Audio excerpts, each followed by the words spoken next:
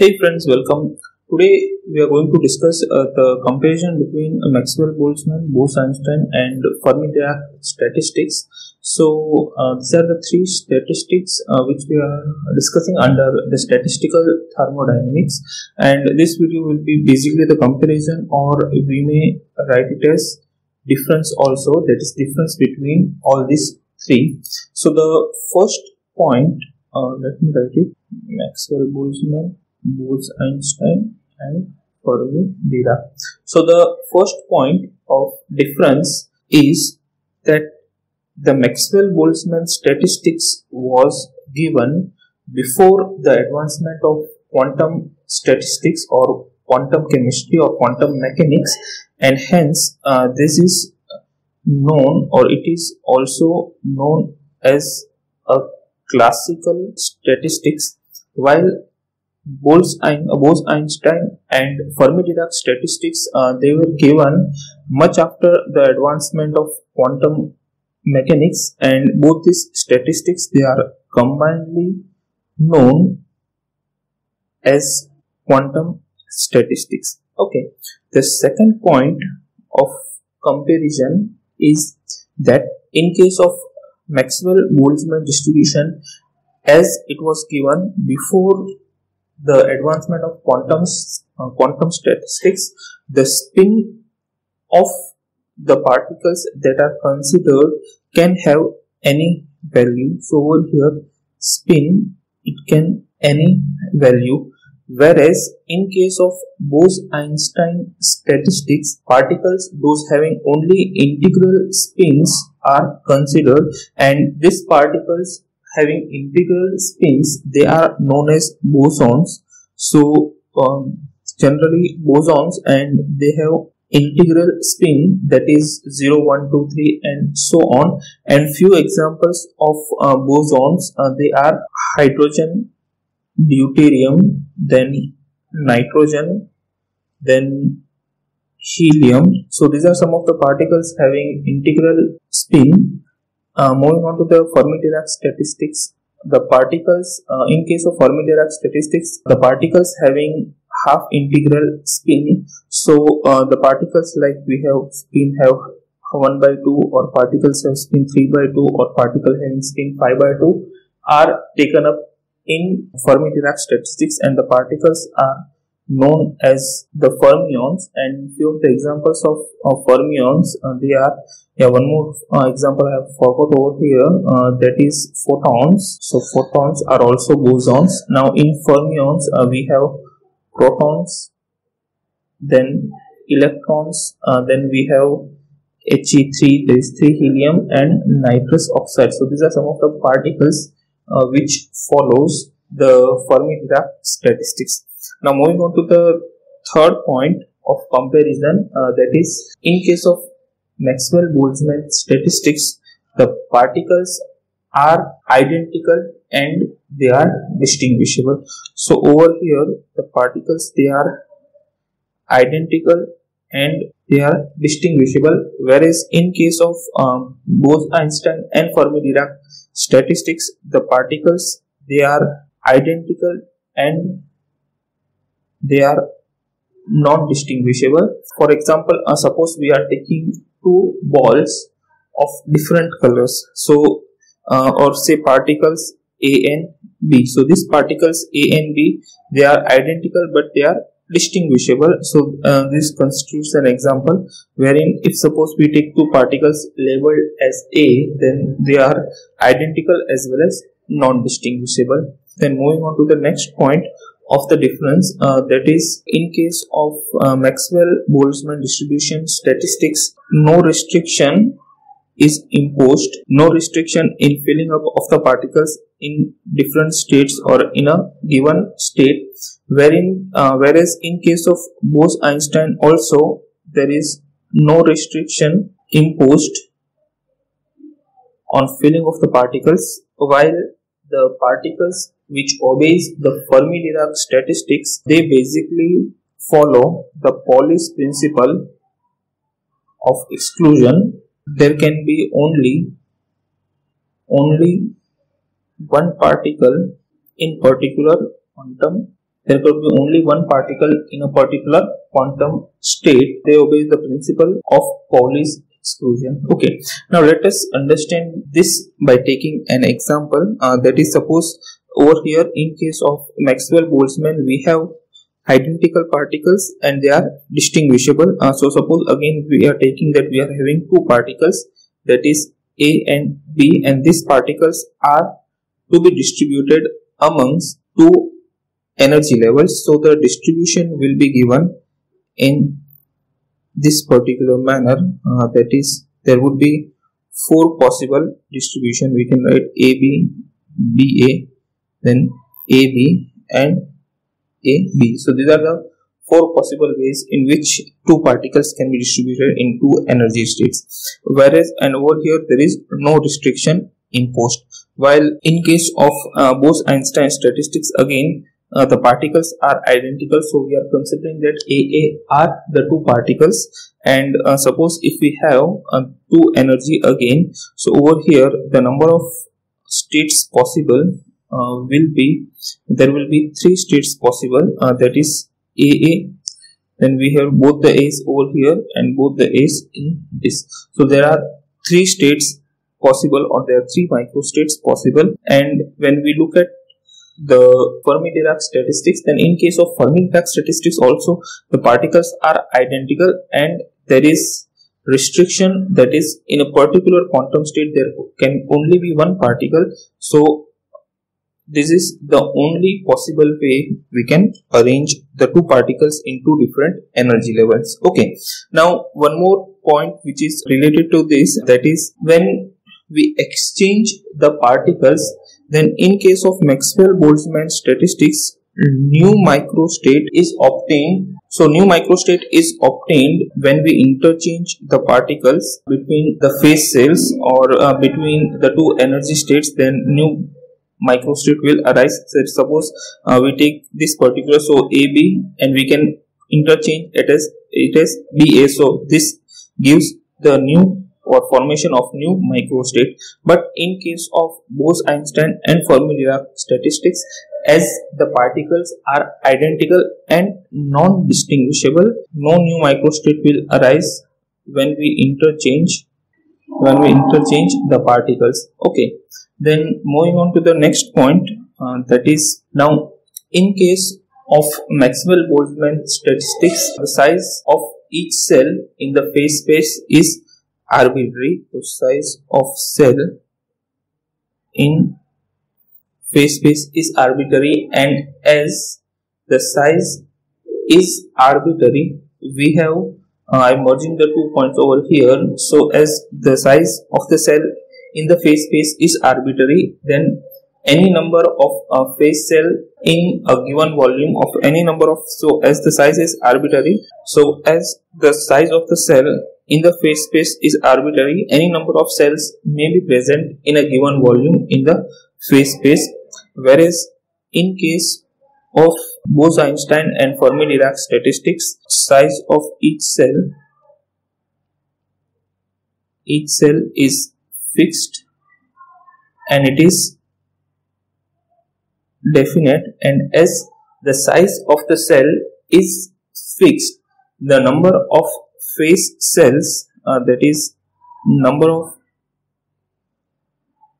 phase cells in the phase space, that is in a given volume, so number of phase cells in a given volume is also fixed. So number of phase cells which are present in a given volume is also fixed, and generally the value of the phase cells for Bose Einstein and Fermi Dirac statistics, it is given by HQ.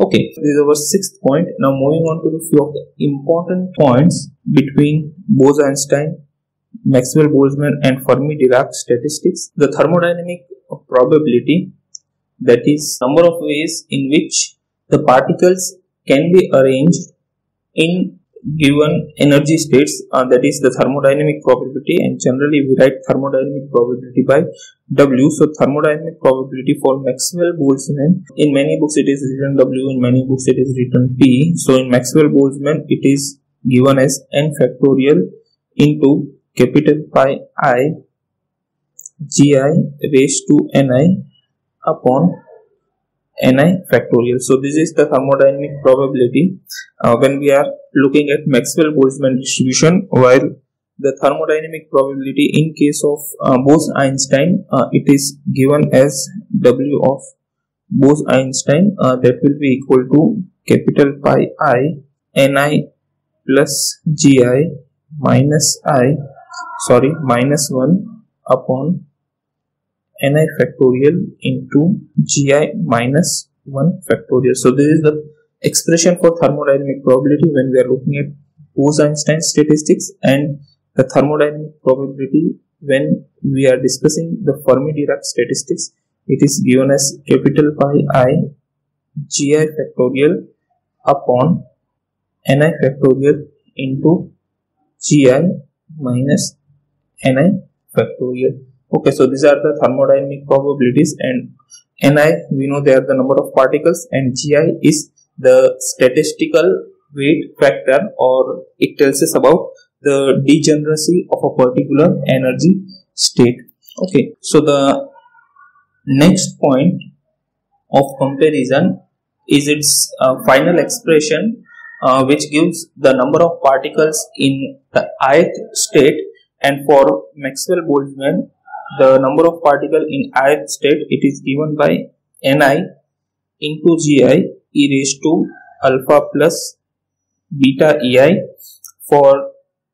So this will be our Maxwell Boltzman, this will be our Bose Einstein, and this will be our Fermi Dirac. So for in case of Bose Einstein statistics, the number of particle, that is ni, it is given as gi upon e raised to alpha plus beta ei minus 1, and for Fermi Dirac it is given as ni is equal to gi upon e raised to alpha plus beta ei plus 1. Okay, so these are the three expressions or three final expressions of the three statistics which we are looking at, and in all these three we may note that the only difference is that in case of Bose Einstein and Fermi Dirac, in Bose Einstein we have minus 1, and in Fermi Dirac we have plus 1. The rest everything is same, and these expressions can be rearranged in the form that is ni upon gi is equal to 1 upon e raised to alpha plus beta ei, and this expression we can write it as ni upon gi plus 1 is equal to 1 upon e raised to alpha plus beta ei, and this expression ni upon gi minus 1, that is equal to 1 upon e raised to alpha plus beta ei. Okay, so over here this ni upon gi, it gives the relative population of different particles in a given energy state, and it is also known as occupation index. It is also known as occupation index, and over here it will be very interesting to know that if the temperature is not too low, or if the pressure is not too high, so if we have ambient temperature and ambient pressure, then at that time the number of energy states or the statistical weight factor gi, it is very large as compared to the number of particles. Okay, and hence when we take the ratio, one more thing, this can be written, I can inverse this and write the expression, that is I can write it as gi upon ni is equal to e raised to alpha plus beta ei. This will be gi upon ni plus 1 is equal to e raised to alpha plus beta ei, and this will be gi upon ni minus 1 is equal to e raised to alpha plus beta ei. Okay, so over here when the temperature and the pressure is not too high, at that time the number of energy states, that is gi, is very large as compared to the number of particles ni, and hence this ratio, that is gi upon ni, will be very greater than 1. And when this is very greater than 1, then the terms, that is this particular term and this particular term, we can write it almost equal to this term, that is gi upon ni plus 1 is almost equivalent to gi upon ni minus 1, that is almost equivalent to gi upon ni, because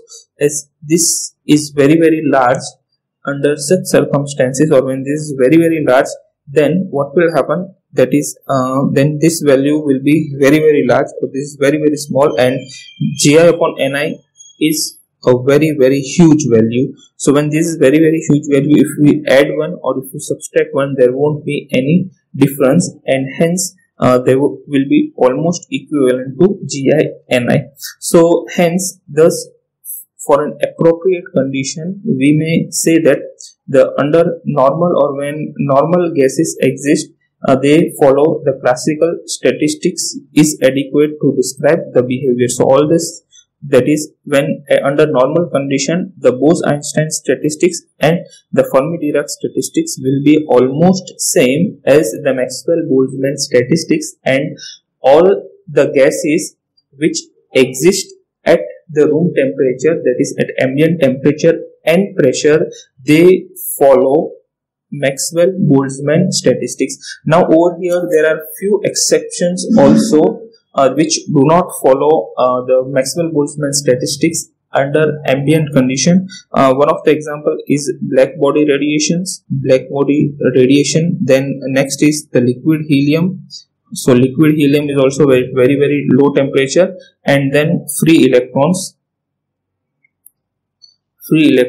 in metals. So these are the three exceptions which are exceptional case at ambient temperature or at room temperature. Rest all the gases or liquids which we take, they will follow the Maxwell Boltzman statistics. Okay, so coming on to the last point of this particular discussion, we may look into the plots, or we may look into the graphs of the relative population, that is ni upon gi versus the energy, and these are the three graphs. This is for Maxwell Boltzman, this is for Bose Einstein, and this is for the Fermi Dirac statistics.